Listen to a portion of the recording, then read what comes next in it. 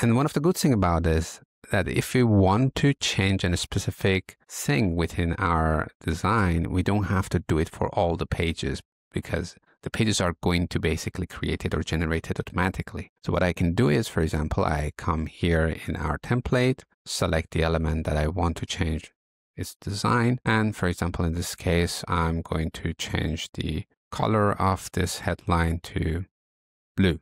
And now if I publish the website again and click on the link, you can see that the web pages now have this new update that I published. So basically, we don't have to go back and forth to try to create different styling for all the pages. So you just need to change the stuff for one place.